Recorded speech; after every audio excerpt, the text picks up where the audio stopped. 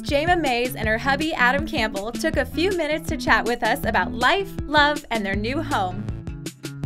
First date, we went to Denny's.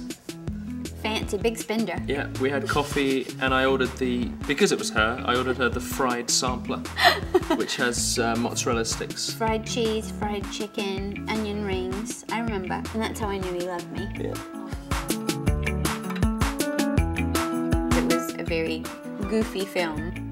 Probably the most fun I've ever had filming. Yeah, every day we were doing something stupid together. So we were dressed up as, at one point we were aged. We looked about 90, didn't we? So we both showed up on set at the same time, sort of me looking like a 90-year-old. Yeah, which was actually a profound kind of moment. Because I remember I kind of liked him at that point. I thought, oh, I like him, I think, more than just a friend.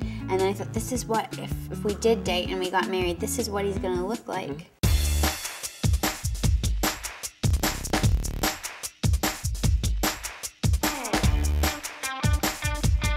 It's really exciting, but we were also very scared at the same time for our first house. I feel like we were kind of brave or stupid with buying this one as our first house, something that needed so much work. When we bought it, it was raining and we didn't know, but there are several roofs, all of them leaked. Oh, so all night you just hear us dripping, dripping, dripping. And it was our first experience of a house, so we didn't know, whether that was a major problem or whether that could be easily fixed. I think some of the things we've learned, first of all, it's just a house. Yeah, it's only a house, it's not worth losing sleep over. And it's weird that redoing a house can actually get you tense and anxious. It can have all these weird effects on you.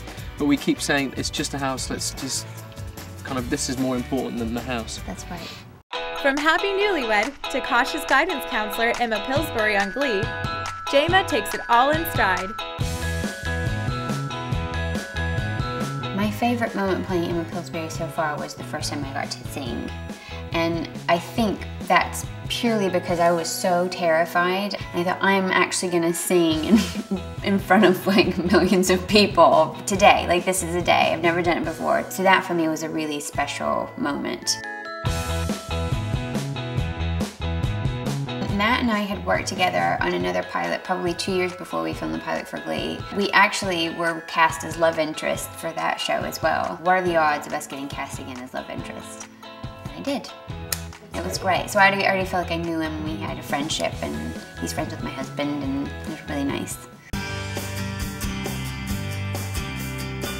I think we had no idea going into it that it was even gonna go for a few episodes, who knows? It was such an unusual machine, like the music and the quirky characters and kind of playing that whole underdog thing. I don't think we understood if people were gonna get it or not.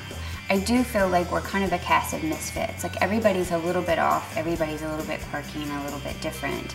And I feel that people can relate to that. That hopefully has an impact on people, and especially on young kids, to see that actually it's kind of okay and it's kind of cool to do your own thing and be your own person and be very independent.